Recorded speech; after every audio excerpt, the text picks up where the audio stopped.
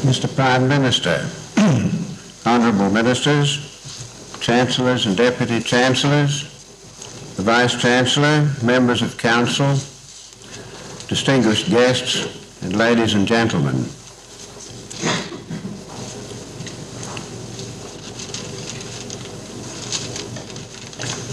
May I first of all extend a very hearty welcome to all our guests on this occasion.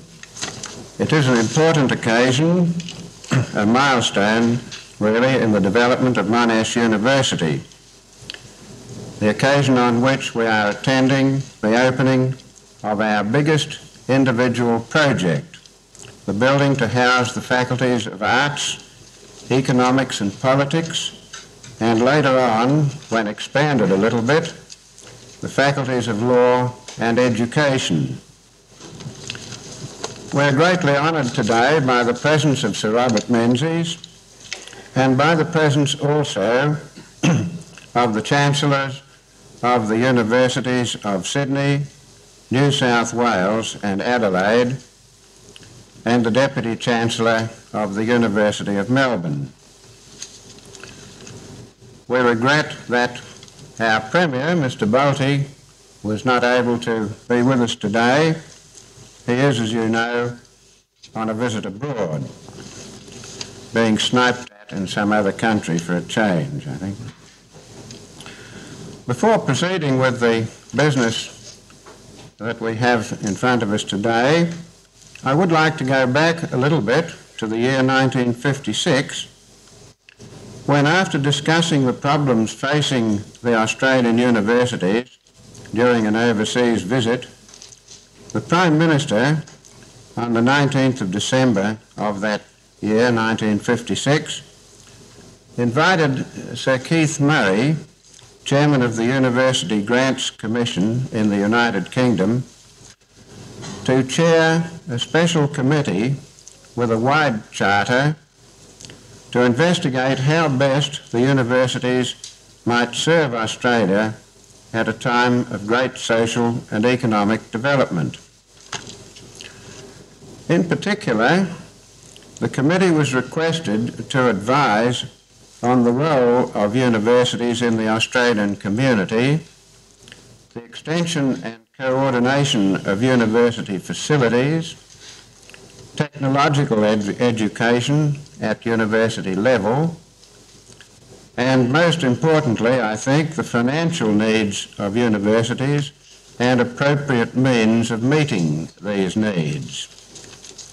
Now, this committee sat over quite a long period of time, visited all our universities, collected a lot of data together from them, and finally issued its report in September of 1957, less than a year later.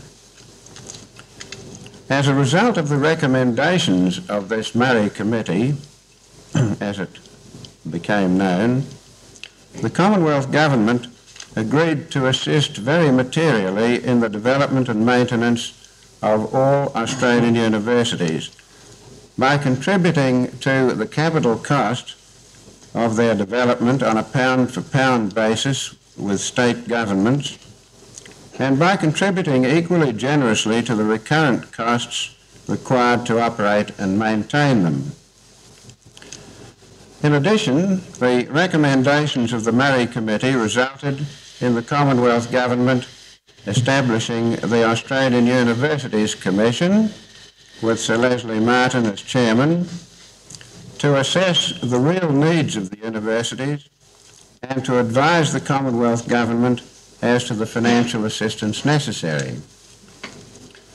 All who are interested in universities know the tremendous effect that these developments have had in promoting to the full the advancement of university education and the adequate housing and the adequate equipment of university activities.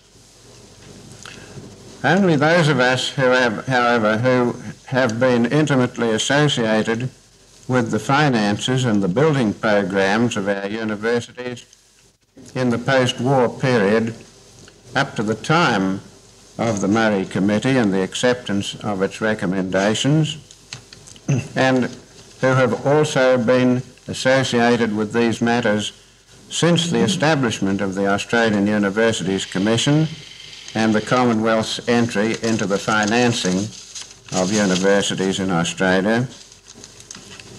Only those of us who've seen the situation before and after realise to the full what a tremendous revolution has been achieved in the status, the equipment, the academic standard, and the capacity of our universities. This outstanding development in university education in Australia, of course, is not solely due to the efforts of Sir Robert Menzies. Naturally, he has had the support and concurrence of his ministerial colleagues, and I believe the wholehearted support of all members of the Commonwealth Parliament, irrespective of party. Furthermore, all the state governments throughout Australia have seen fit to endorse the scheme and to accept responsibility for increased state contributions to university development and maintenance, and this has been a very heavy burden. This university in particular has received splendid support from both state and Commonwealth governments, for which we are indeed grateful. I wouldn't like to infer, of course, that we didn't need this support. We did, and we still do.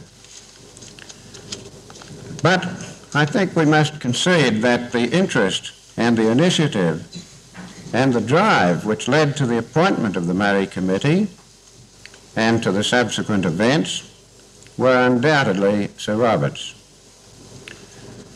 The Murray Committee, in reporting additionally to the Victorian government, recommended the broad pattern for the establishment of Monash University. A full university was recommended rather than a technological institution as had been proposed previously. Of a total amount of about £12.5 million recommended as emergency aid for the universities for the 1958-59-60 triennium, however, only £150,000 was suggested to prepare plans for Monash, and a start of teaching was envisaged in 1964. This program proved a little bit inadequate. We are now in our third teaching year. We have at the moment some 1,600 students, and our first students will graduate at the end of this year. We have already spent some £8.5 million in buildings and equipment. The building that you're in now has cost to date approximately £1.25 million. It was designed by Eggleston, MacDonald and Seacombe Architects, and it was built by Messrs. E.A. Watts Proprietary Limited in little more than a year. We believe that both the designers and the builders are to be congratulated on a first-class job. Incidentally, I believe that Sir Keith Murray, who was to a large extent the instigator of a lot of these developments, with the Prime Minister's encouragement, will be visiting Perth in November to attend the 50th anniversary of the University of Western Australia. And we all hope, sir, that some arrangements can be made for Sir Keith to visit the other universities in this country, and Monash in particular, so that he might be given an opportunity to see some of the results of his handiwork.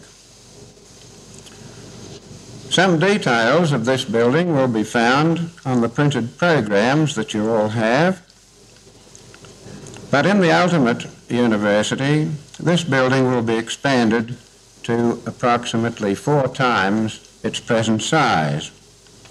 It's 12 stories high and it dominates not only the university campus, but the whole surrounding district. It's devoted to the teaching of humanities, and it is the most important building in the whole university design. The next section of the building to the east, behind you, will be built in 1964, we hope, at a further cost of £1 million. A notable feature of this building as far as universities are concerned, and we think they constitute the first usage, is the installation of escalators in a multi-storey building. These provided a very good solution of the problem of transporting a large number of students within a very few minutes from floor to floor, or 2 or 3 floors at a time, in the period in between successive lectures. And one set of escalators replaced, if I remember rightly, something like 12 or 13 lifts to carry the same number of people in the same time. It's interesting to note also that when completed, when the next edition is on, this building will hold or house 420 members of staff and 5,000 students. What a change has taken place in the last 30 years or so, to think that this number of students will be accommodated within one building, and to think that this is roughly twice the total number of students that attended Melbourne University when I was a student there. It has been the practice of the council of this university to name individual buildings after Australians who have distinguished themselves in careers as statesmen and scientists and explorers and so on.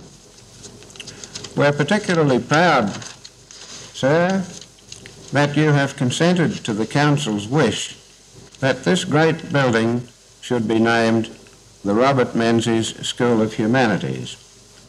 We think that this is particularly apt, since it is in the humanities that you yourself have achieved academic distinction, and we know that you yourself are particularly interested in this side of university life. This is perhaps not the best of situations for an occasion such as this. I think that the Prime Minister, perhaps as a politician, might be pardoned if he imagined himself attending a meeting of the National Socialist Party in a beer cellar or something of that nature. But this is only because we have as yet no great hall in which we can hold ceremonial functions of this sort, and although it turned out to be a reasonably good day, sir, we can't always rely on the weather in Melbourne at this time of year. I must apologise also for the fact that building activity going on around us, with our library to the east, with our administrative building opposite it, on the Union Building, which is going up facing this one, and also on extensions to our medical school, this activity has not yet allowed the immediate surroundings of this building to be landscaped. However, Sir Robert, in spite of the surroundings, we know that this building will ultimately emerge as a permanent memorial in your own home city and in the world of Australian universities, not so much to you, sir, as our respected Prime Minister, although we recognise this as a great distinction, not so much to you as a statesman who has given great service to the nation, this has been most fittingly recognised by Her Majesty. But to you, as a man of academic achievement, as a man of culture, and in particular, sir, as the man who has contributed by your personal interest and enthusiasm for university education, more, far more, we think, to the advancement of that ideal in Australia than any other individual.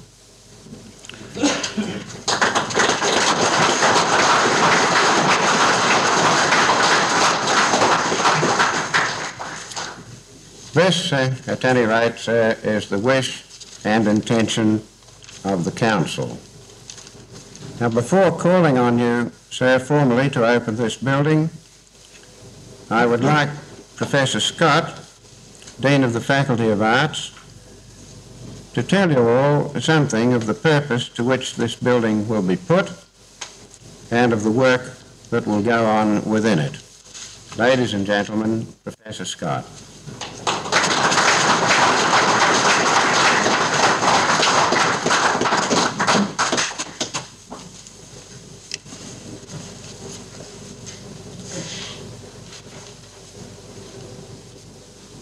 Mr. Chancellor, the Right Honourable the Prime Minister, our other distinguished guests, ladies and gentlemen. We're meeting this afternoon in the basement of a large, handsome and still unfinished building. The circumstances are in some ways symbolic, though I hope not in all. When I mentioned to some of my classes a few weeks ago that the opening ceremony was to be held in the basement, there was spontaneous laughter. I certainly do hope that this somewhat claustrophobic and oppressive atmosphere and oppressive setting, restrictive setting, will not be taken to symbolise any narrowness of outlook on the part of those of us who have our home in the building. You all will have observed the imposing dimensions of the building as you approached. I had thought of telling you something about the building itself, but that's been done already by the Chancellor, and you'll find many details in your programme. You will too later on have a chance to inspect the building as it now is, with one lift fully installed and escalators as yet reaching only to the 4th floor. That, of course, was as far as the money would stretch for this year. As the Chancellor has told you, the escalators are there as the most speedy and economical way of providing for the incessant traffic of staff and students. This is already a large community, and it will become much larger.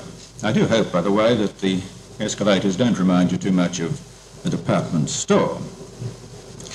If I were to continue speaking in symbolic terms, I might link them with the incessant traffic of knowledge, but I shouldn't want to press that analogy until they reach beyond the 4th floor, because my own department is on the 7th. Not all departments have as yet found their permanent homes here, and there are some intruders. You may have noticed on the directory board as you came in the name hairdresser.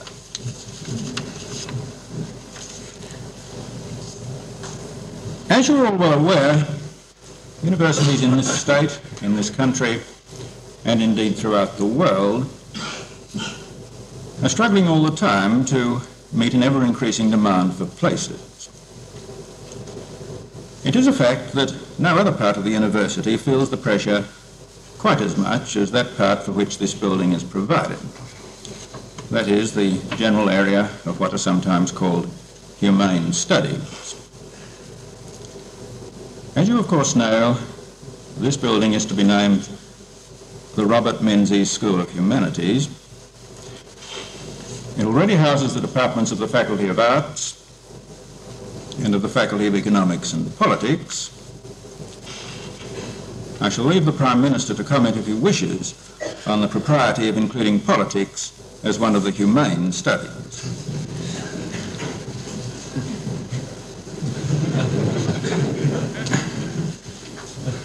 The Faculty of Arts is much the largest faculty in this university and has indeed been from the beginning. It looks after nearly half the total number of students here. There is, of course, no particular merit whatever in size, and I take no pride in mere size. Quite obviously, if the university structure was of a different kind, there might be division of what is at present a single Faculty of Arts. The point I do want to make is, I think, a significant one, that about 2/3 of our present students are engaged in the study of the humanities. When I speak of the study of the humanities, I'm making the well-understood distinction between what Sir Charles Snow has, I think, not very happily described as the two cultures, the scientific and the humane. A large majority of our students, that is, are working in the field of the liberal arts or the social sciences. Already the percentage is rather higher than at most other comparable universities, and all the indications are that here at least the proportion of students engaged in humane studies is likely to rise. In a way, this is encouraging, obviously, but it does have its disquieting aspects. For one thing, it upsets the kind of balance most of us would like to preserve in the university, even though we might think of ourselves as the heart and soul of the place. But above all, it does face those of us who teach on this side, in this area of the university, with a tremendous task. We shall, of course, do our best to meet the demand, but it is a demand which threatens to overwhelm us in terms just of sheer numbers. I've been talking about the building, about student numbers and so on. Perhaps I should finally, and very briefly, say something about what we try to do here as teachers in this School of Humanities. Anyone knows that the Faculty of Medicine trains doctors, and the Faculty of Engineering produces engineers, though occasionally also vice-chancellors. The Faculty of Arts has no such clear professional function. We say that we provide opportunities for a humane education in a variety of fields, but just what does this mean? It's not at all easy to sum up the many different things we do, and I don't intend to make the attempt. But perhaps I can suggest, just in a sentence or two, the nature of our central aim. Ideally, at least, our task is not merely to purvey information, though of course information is necessary. It's not even to train people in particular skills. Our real business, surely, is to encourage the formation of certain habits of mind, above all, the habit of active and disinterested inquiry. It's for this reason that we conduct a great deal of our teaching, as much as we can, really, in small tutorial groups where there's the opportunity for some give and take. What I've just said about the habit of active and disinterested inquiry is no doubt true of the university as a whole, but the Faculty of Arts, perhaps a little vaingloriously, feels that it has here a special sort of responsibility. This really is the way in which we serve the community at large, and indeed justify our existence. We're grateful to have this fine building in which to pursue our activities. For some 6 months we've now lived and worked in it in what I might describe as a state of unblessed occupancy. This is the occasion of our official opening, and if I may so put it, of our official blessing. May I hope, Mr. Prime Minister, that in the years ahead we in our turn may bring some honour to the name we carry.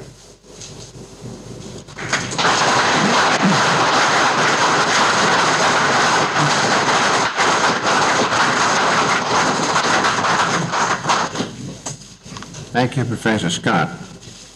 Now, ladies and gentlemen, I shall call on the Right Honourable Prime Minister to declare this building officially open and address you. Ladies and gentlemen, Sir Robert Menzies.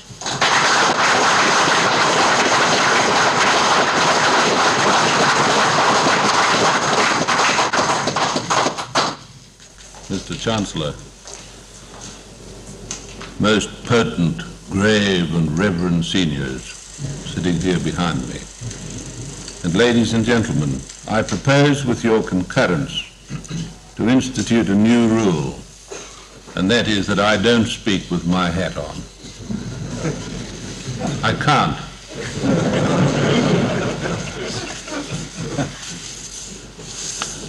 I'm very grateful to the Dean of the Faculty of Arts for having varied the usual form. I always have to remember when I open anything that apart from uttering a number of words, and if possible saying something, I have to open whatever it is. But he's given me an alternative today. I may either open this school or I may pronounce the benediction over it. I now do both.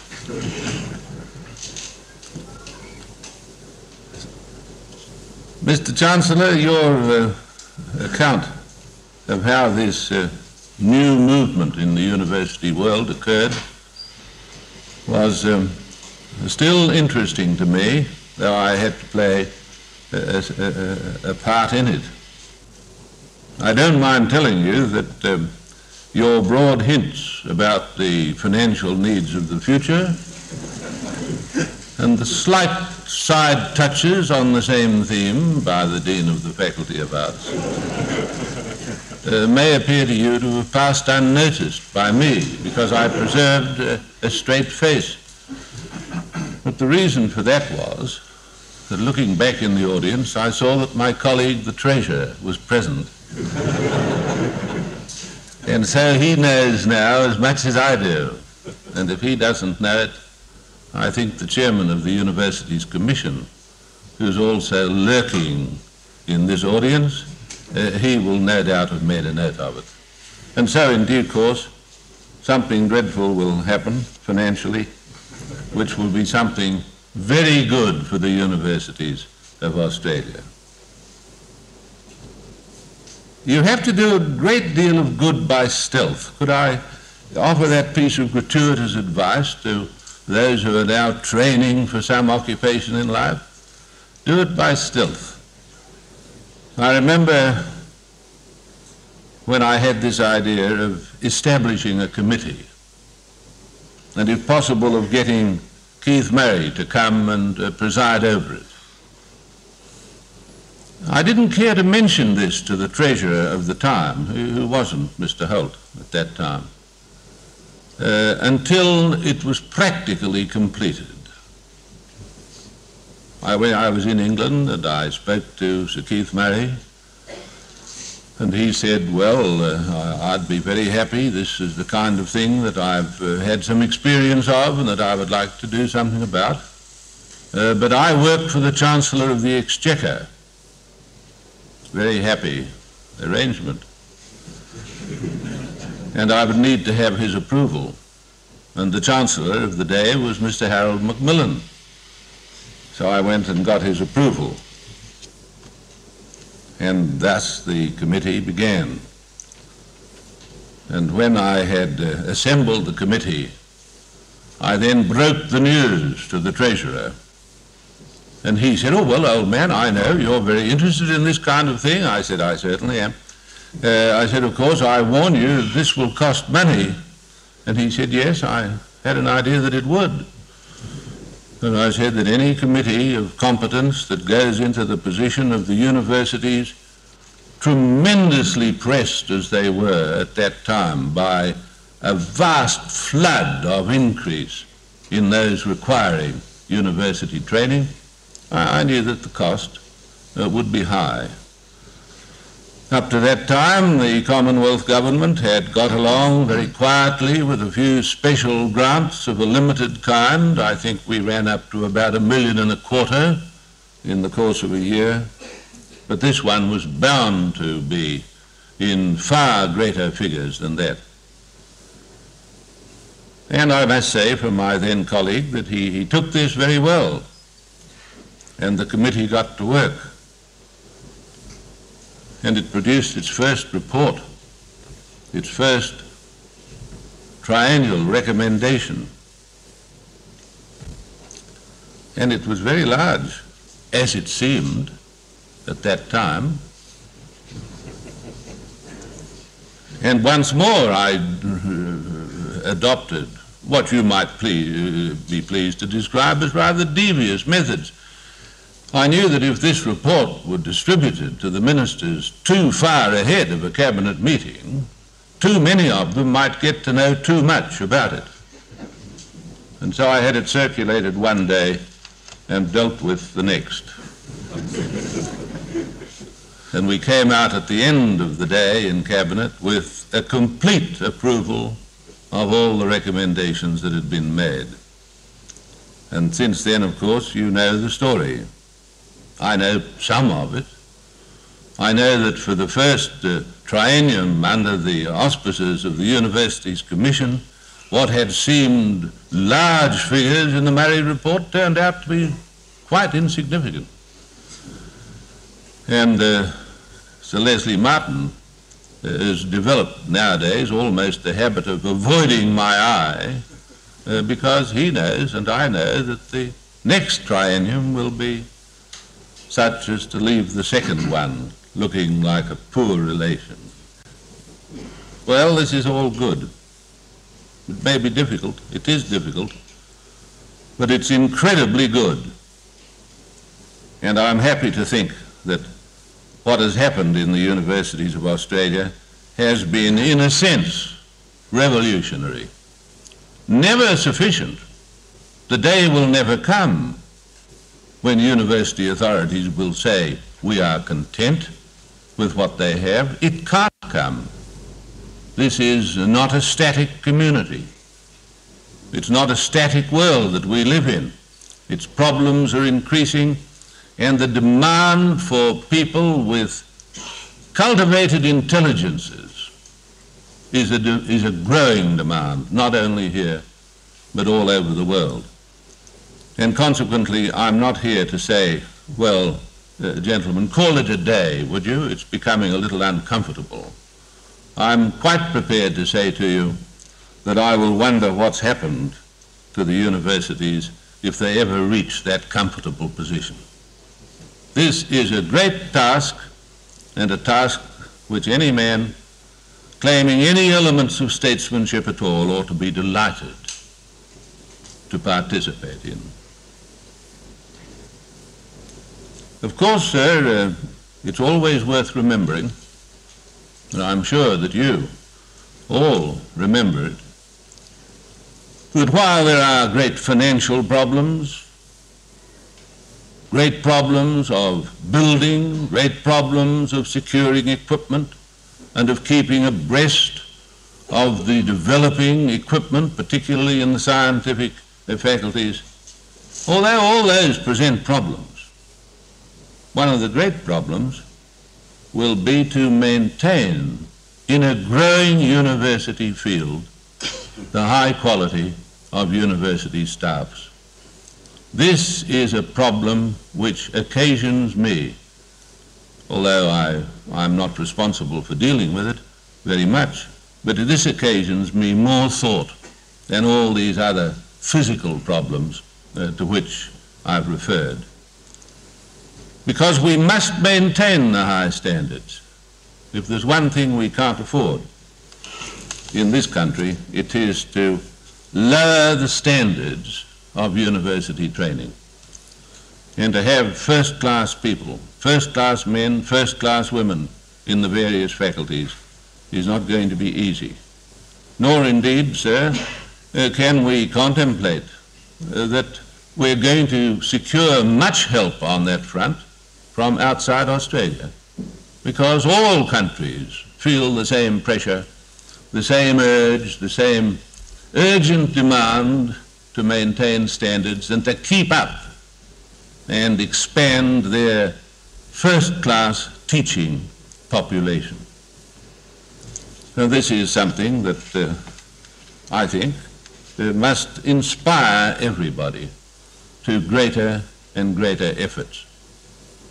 And so, particularly here, what a marvelous thing it is, as I said to the Vice-Chancellor after lunch, what a marvelous thing it is to have the honour of presiding over and contributing to the growth of a new university, something straight from the grassroots, not just inheriting somebody else's work, but creating something on the spot.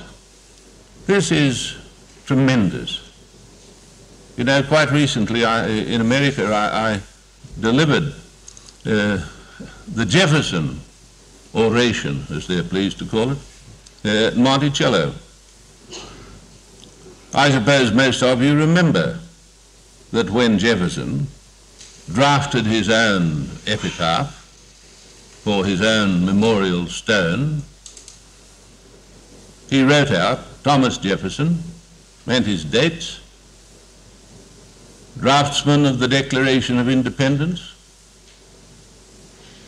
creator of the Virginia Statute for Religious Toleration, founder of the University of Virginia. Not a word about having been an ambassador, not a word about having been Secretary of State in George Washington's administration, not a word about having been Vice President, not a word about having been President for 2 terms of the United States of America. Just these 3 simple things. And when he was asked by one of his relatives, "Why didn't you include these great matters?"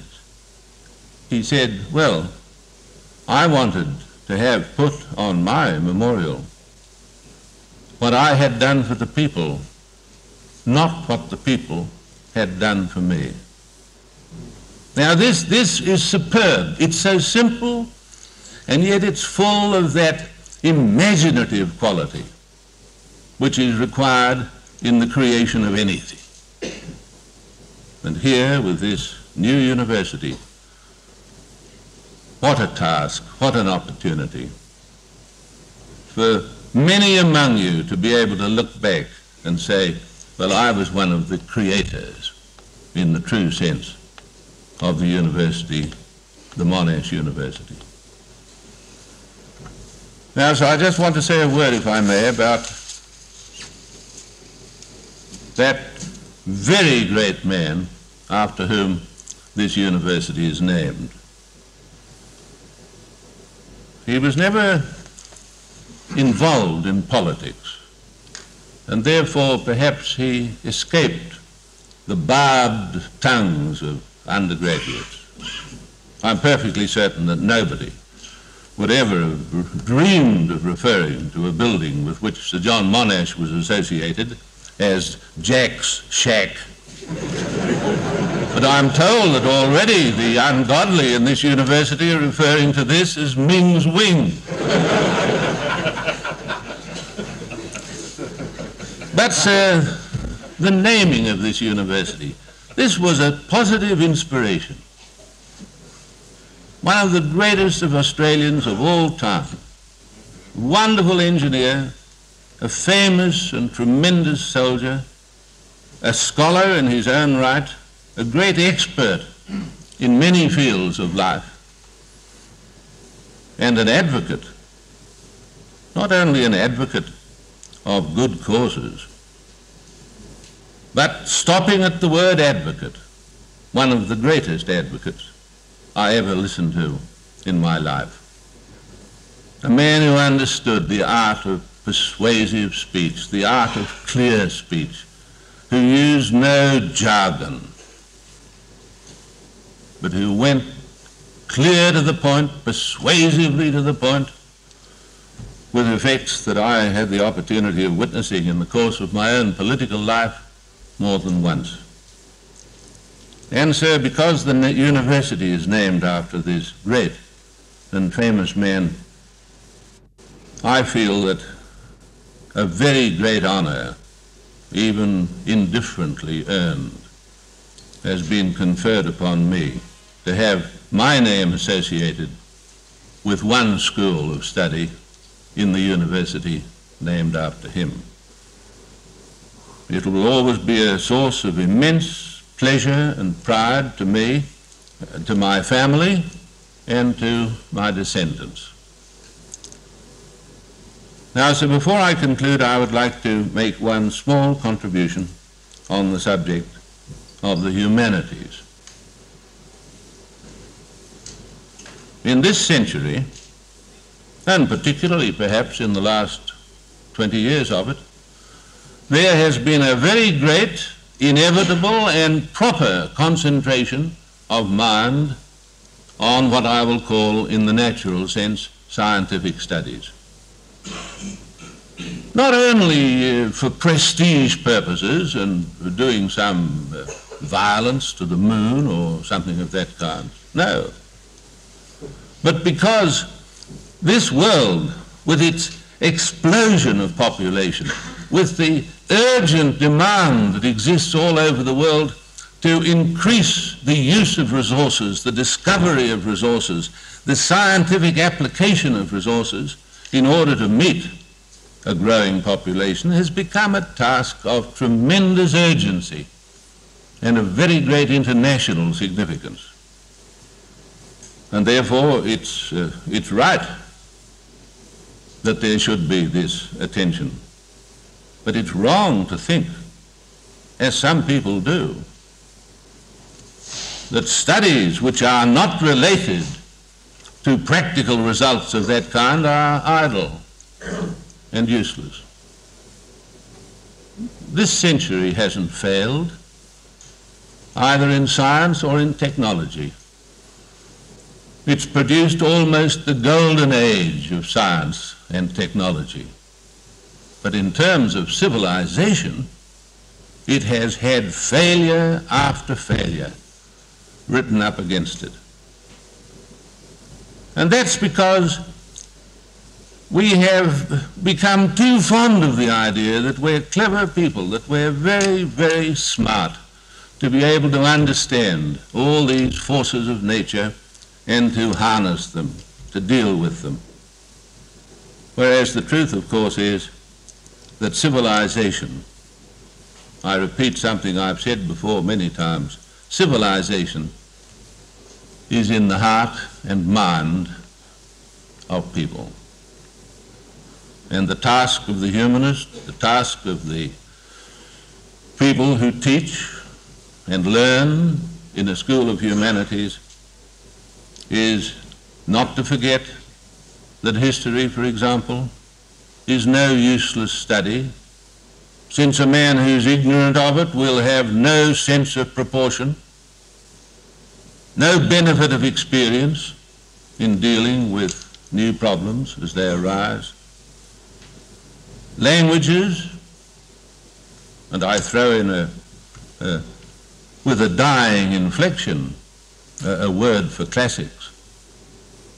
Languages, because a precise understanding of words and a dislike of jargon will save this world from many confusions. And as many hostilities have arisen in the world and in society through misunderstanding as through gross differences of points of view. Philosophy, how important that we should have physics and go beyond it to metaphysics, that we should understand something about the source and nature of ideas, so that the man who passes through and is even lightly touched by these things is forever thereafter a wiser man, a better informed man, a better balanced man. And of course, so far as literature is concerned, I don't understand people who regard the reading of great masters of prose or of poetry as an irrelevant occupation, exhibiting a slight but perceptible eccentricity. If I could compel every man sitting in all the parliaments of Australia to read something of this kind every night on going back from Parliament House, the standard of debate would rise in the most magnificent fashion.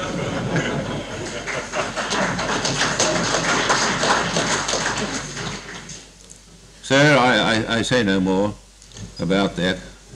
I merely reiterate that what we want in the world is undoubtedly great physicists and great chemists and great engineers and what have you, because the world is crying aloud for their work for the sake of its own problems and its own human beings all over the world. But it needs even more that wisdom, human understanding, which produces what I will call an educated tolerance of ideas. It needs these things far more, because wars, disasters of that kind, bestial repressions here and there, the kind of thing we've become accustomed to reading about almost every day in the newspapers, these things don't arise from mechanical causes. They don't arise because there's some jealousy between one scientist and another.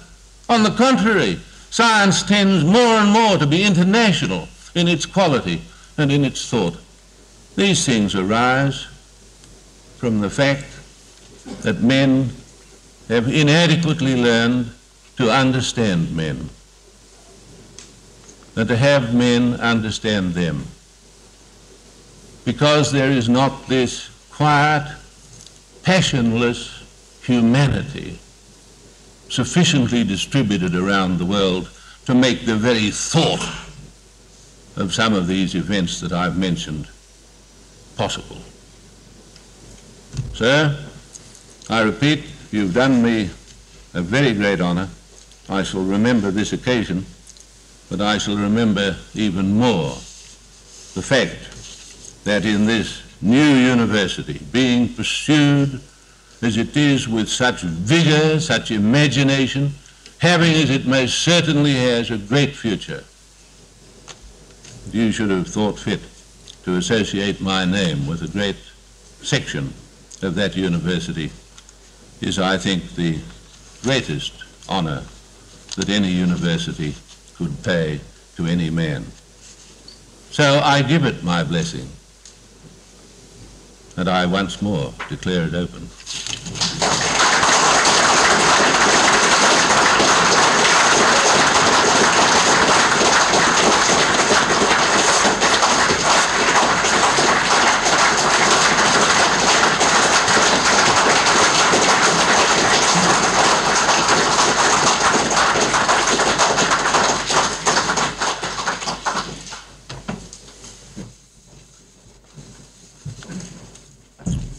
Thank you, Mr. Prime Minister. Ladies and gentlemen, I now call upon the Vice-Chancellor, Dr. Matheson.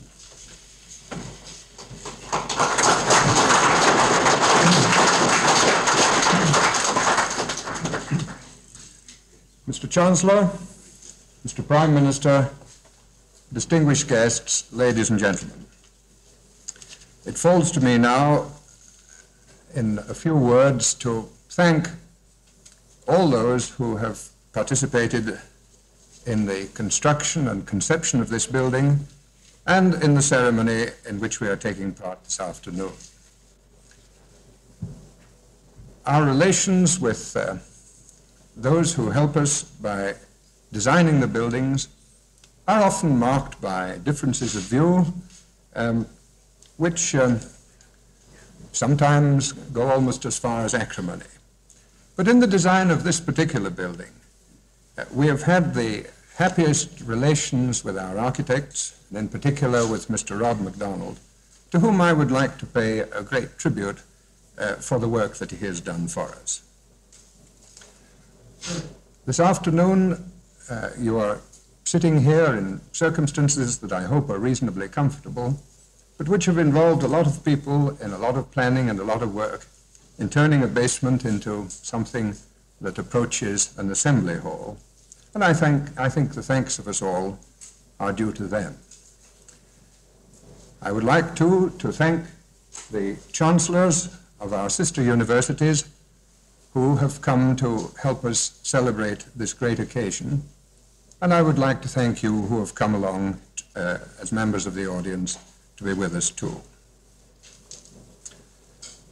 Mr. Prime Minister, during the last 2 months or so, I have had the privilege and very great interest of visiting universities in half a dozen countries and in meeting and talking to the vice-chancellors of universities from a much larger number of countries.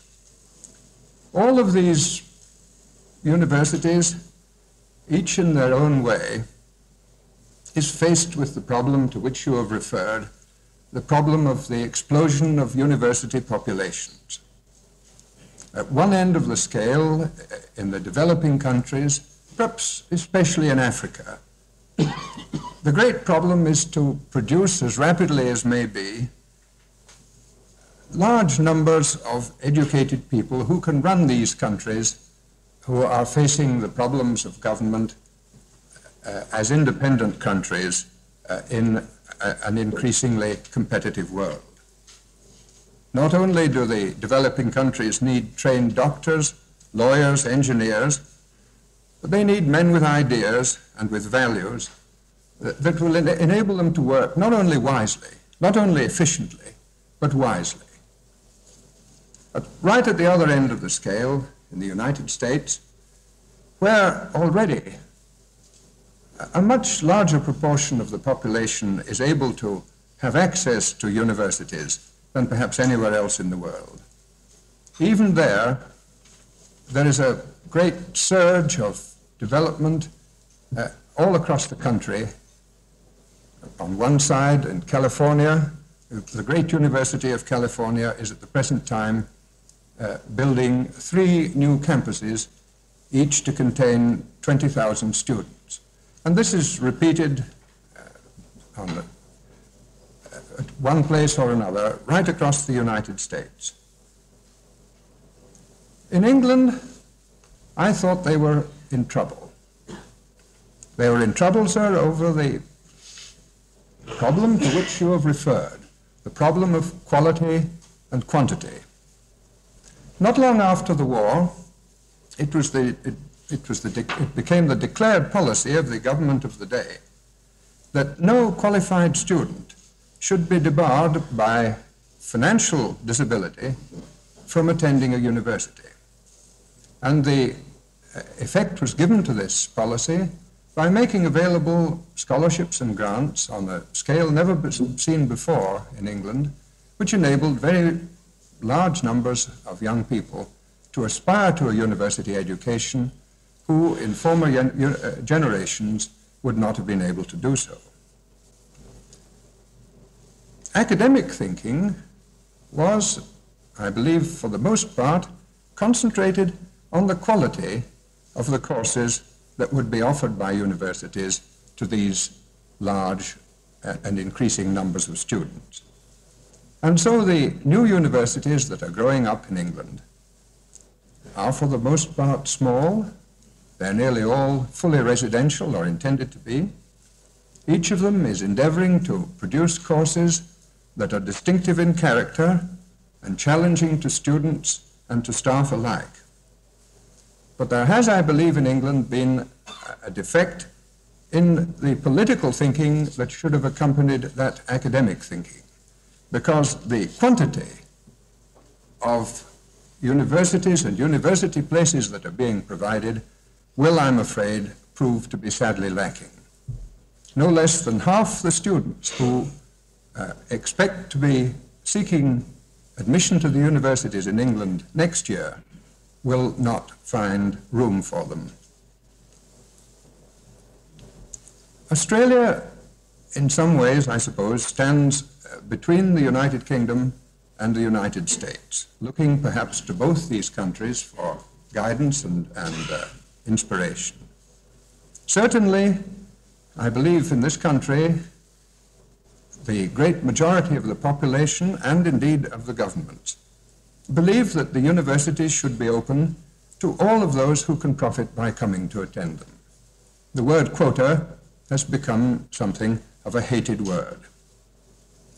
Here, of course, we face all the problems of expansion that are to be found, whether in Africa or in the United States.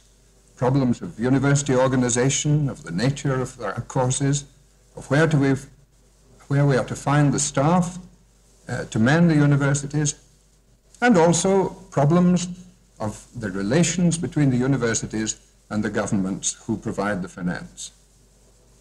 Perhaps we face these problems more acutely here than some other countries because of the rapid rise of the Australian population, especially, which makes the numbers of young people especially large in proportion. And of course, where our staffs have to be drawn from generations that were smaller in number. Nevertheless, we have some grounds for satisfaction in the progress that has been achieved here, but not, I think, for complacency. I was interested to find that in England, the pace at which it has been possible to get Monash going and into production, so to speak, was regarded as being quite beyond the capacity of England at the present time. I found this difficult to understand, but one explanation, or one part of the explanation at any rate, is that the efforts of this state have been concentrated on one focal point, and with the whole of the resources of the state backed by the Commonwealth, it has been possible to make a good deal of progress in what is still quite a short number of years. We could, of course, have gone a little faster with a little more funds at the right time, but even so, you may not all know that in 3 years we have reached a student population of no less than 1,600. You know, one thing that I want to say that is perhaps not sufficiently realized is that universities are a bit like farms in this respect. Indeed, all educational organizations have this characteristic, that you have to plant the seed at the right time if you're going to get a harvest. We operate, perhaps we shouldn't, but in fact we do, we operate on quite a rigid time scale, and in order to be ready for one academic year, it is necessary to make appropriate preparations sufficiently far ahead. We haven't always been able to do so, but the more precisely we are able to plant the seed, to get our buildings ready, to recruit our staff at the right time, the more effectively shall we be able to fulfill the task to which we have set our hands. This task is, we are very conscious to play our part in making it possible for increasing numbers of students in this state, or potential students in this state, to have a university education. But in this preoccupation or emphasis on quality, on quantity, we must not lose sight of the importance of the quality of what we offer to the students who come here, lest they find in our universities not the gold that they were hoping to find, but tinsel. This country, I believe, is particularly fortunate in the number of people in high places who realize the importance of quality and how it transcends the ever-present problem of quantity. In particular, our Prime Minister, by his acceptance of the Murray Report to which the Chancellor has referred, has made possible a very great expansion of the quantity of university education, so to speak, that is available. But in many public speeches, and especially in what he has had to say to us this afternoon, he has emphasized the importance of what we actually do with the students when we get here. This afternoon, sir, we have all listened with the very greatest inspiration to what you've been saying to us. And I would like to thank you on behalf of the university for many things, not only for what you have done in Australia as a whole, not only for your work in helping this university to get going, but finally for giving time to come here and speaking to us and opening this building. Sir, we thank you.